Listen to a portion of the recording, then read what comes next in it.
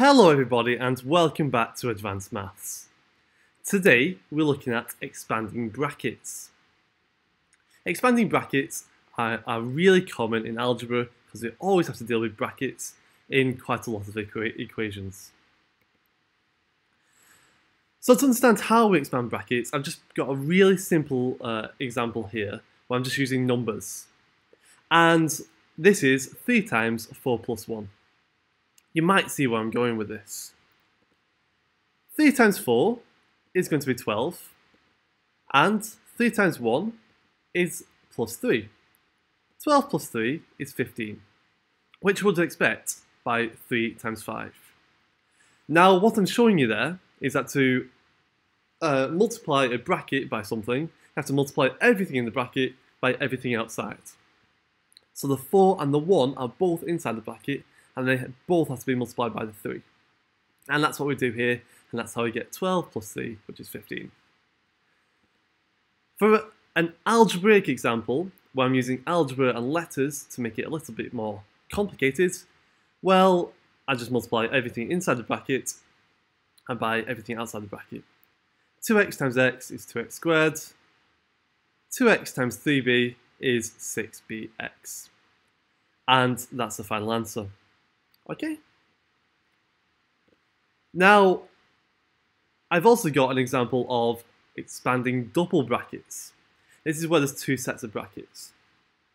And I have to multiply everything in the first bracket by multiplying by everything in the second bracket. And I do this like this. I start with the x times x, which is x squared. I do the x times minus 3, which is minus 3x. 2 times x is 2x. 2 times minus 3 is minus 6. Remember, this is a positive times a negative, which is a negative number. Now, when I'm doing this, I always remember that my arrows look like a crab's claw. So when I'm multiplying everything in the first bracket by everything in the second bracket, it will make a pattern like a crab's claw. And that's something you have to remember.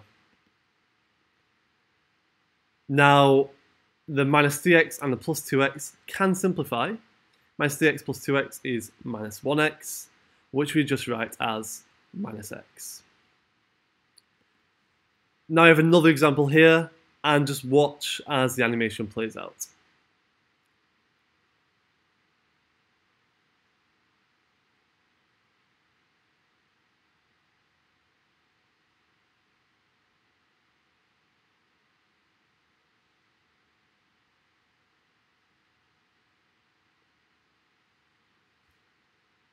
Okay, that's all the examples from today's video. Now it's time for you to try it yourself.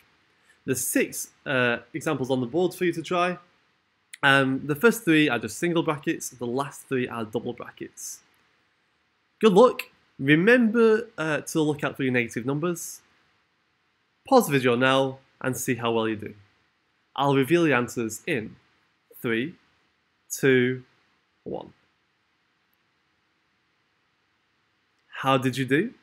Please let me know in the comments. Thanks for watching today's video from Advanced Maths. We have plenty more videos to help with GCSE, IB and A-level maths. Remember to like and subscribe for more videos.